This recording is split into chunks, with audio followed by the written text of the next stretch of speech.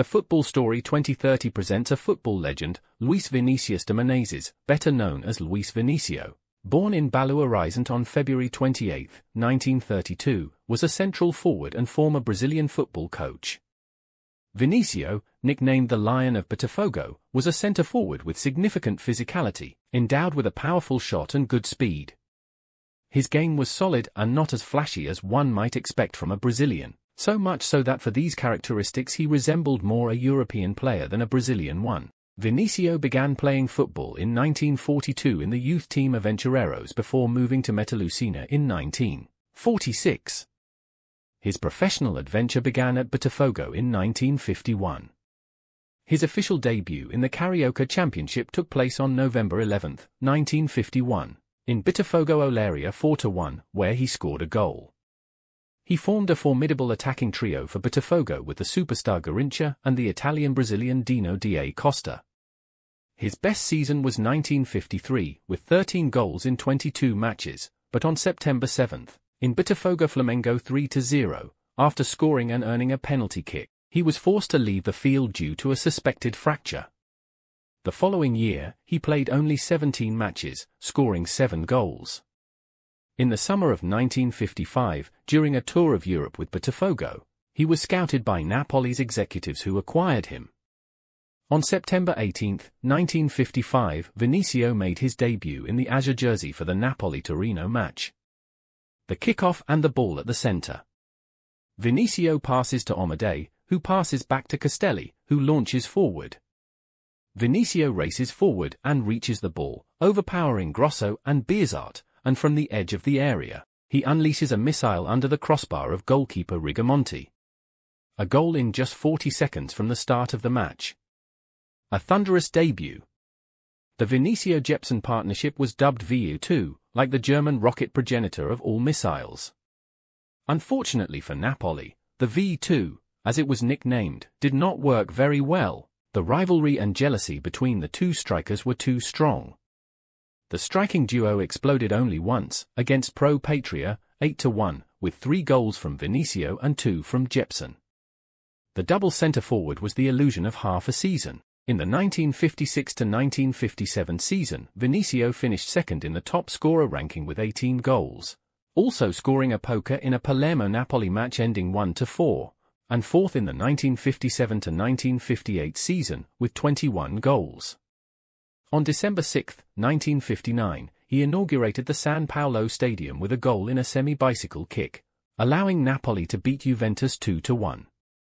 In 1960, after 5 seasons at Napoli and 69 goals, he moved to Bologna. After 1 season with the Bologna team, the following year he played few games, being surpassed by the young Harold Nielsen, who would later become Serie A's top scorer twice in a row. In the summer of 1962, he returned to Brazil, soon called back by the executives of Lanerossi Vicenza. After a decent first year, he returned to score regularly and scored 17 goals in 1963-1964, giving the Venetians 6th place and ranking 3rd among the top scorers.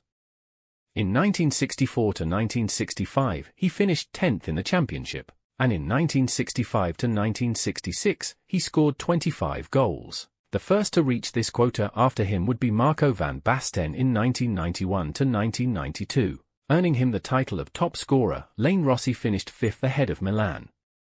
In the summer of 1966, he left Vicenza because called by Helenio Herrera to Inter Milan.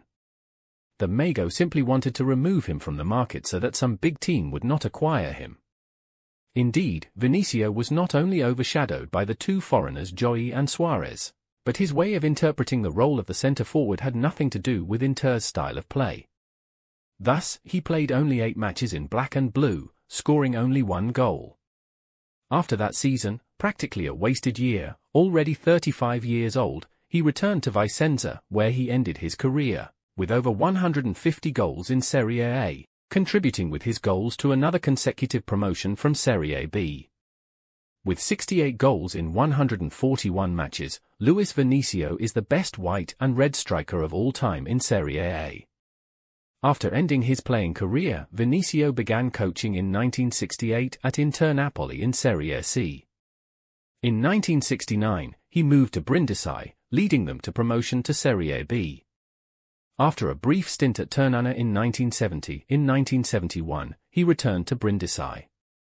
In 1973, he moved to coach Napoli, being the first in Italy to apply the Dutch total football style.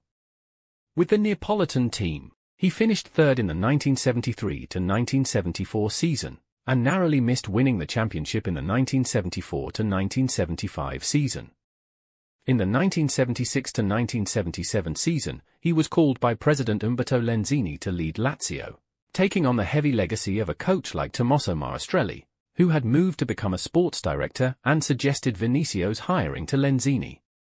The Brazilian coach found an old acquaintance in his Roman experience, Pino Wilson, who had been captain of Inter Napoli when Vinicio was the coach.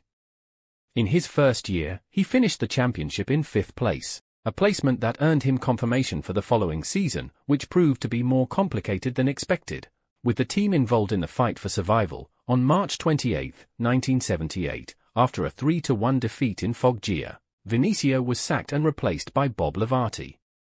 In the following seasons, he coached teams like Avellino, where he resigned, being replaced by Claudio Tobia, Pisa, and Udinese.